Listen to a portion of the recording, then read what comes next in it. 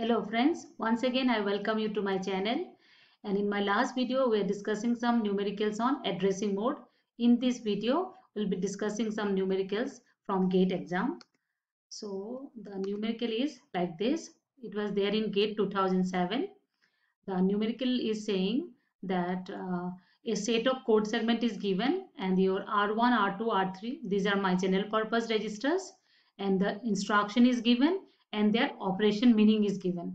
Because in this architecture course we are following your generalized concept. So what is the meaning of the instruction, where is the destination, which one is the destination, everything is given as part of your operation, so that we'll understand it, right? The question will be understood. The next it is given, assume that the content of memory location 3000 is 10 and the content of register R3 is 2000.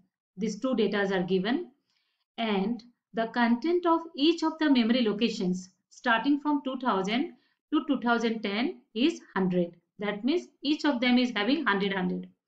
The program is loaded from the memory location 1000. That means the address of the very first instruction is 1000. All the numbers are in decimal. Assume that the memory is word addressable. How many number of memory references for accessing the data in executing the program completely? Here it is actually fill in the blanks. I put the question mark.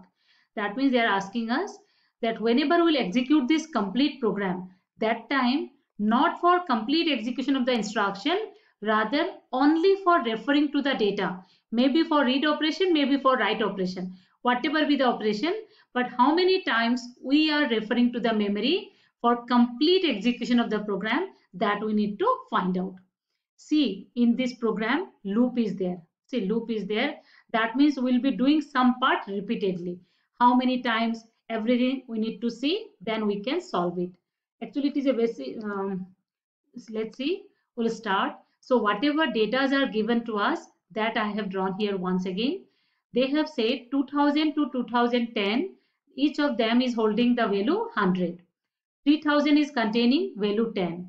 Register R3 is containing value 2000. So these are extra data that is given to us. Not extra data, some data for solving the problem is given. And the instruction is this and their meaning is given.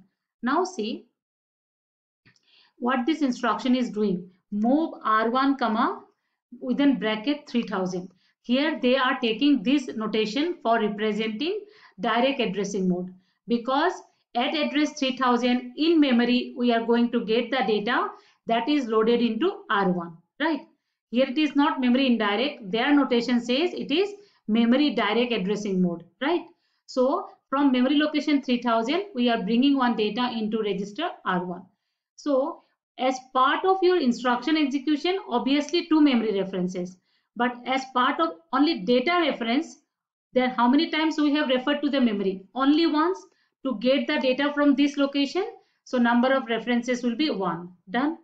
Next one, what they are doing. So R1 will be holding what? By the time this one is executed, the value of R1 will be content of memory location 3000. What is that? 10. So we have written 10.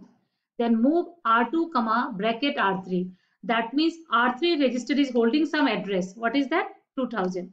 At address 2000 we have the value 100 that is given to R2. So what will be the value of R2 next? R2 value will be 100. We can understand. And how many times we have referred to the memory? Only once. 1.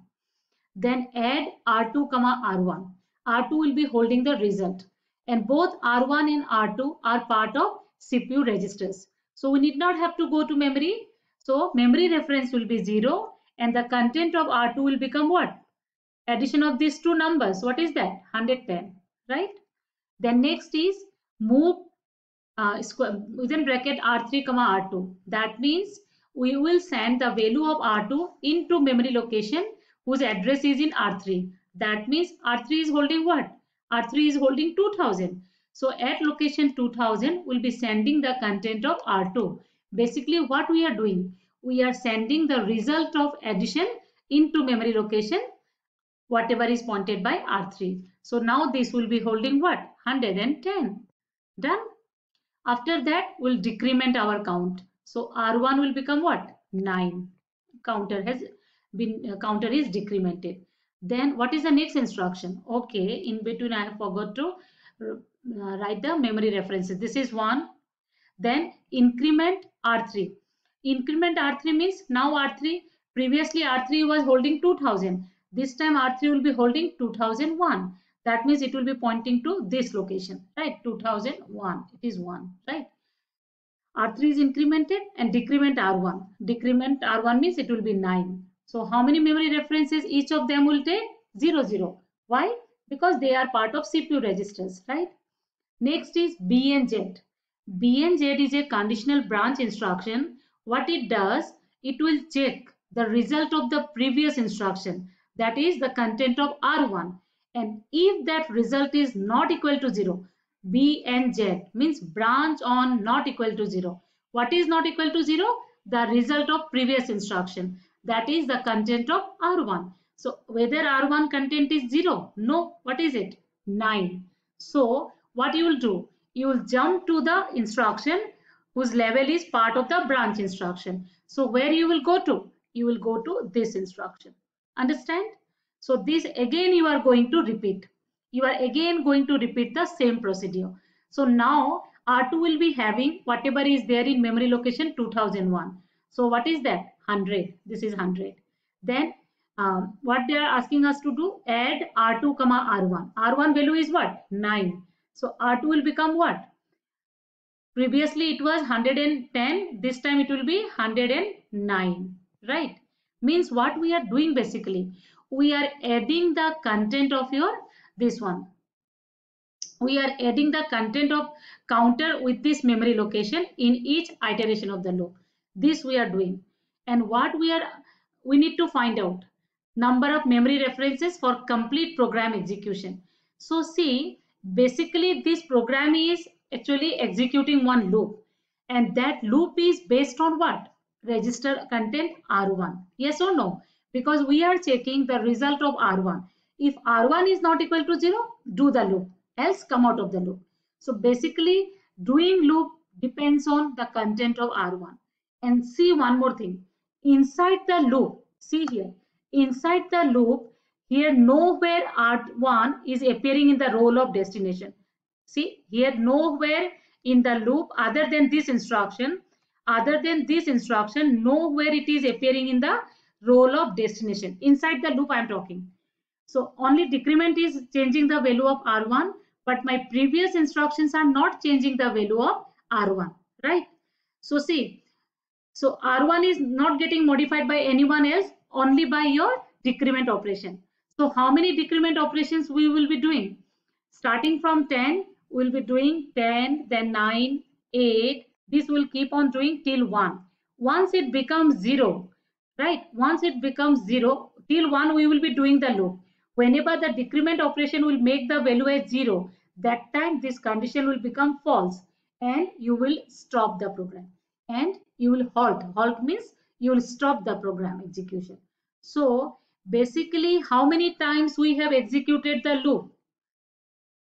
How many times we can execute the loop? That depends on the value of R1. So this loop is executed for the value of R1 as 10, 9, 8, 7, 6, this so on till 1. So how many times total it has executed? For your 10 number of times the loop is executed.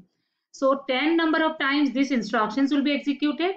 One time this instruction will be executed, right? One time this instruction will be executed. Before that, one more point I would like to clear.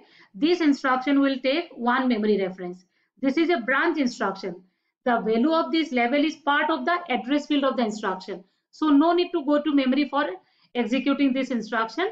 Only for fetching you have to. So as part of operand fetching or say writing to the memory, we need not have to go to need not have to perform any memory operations.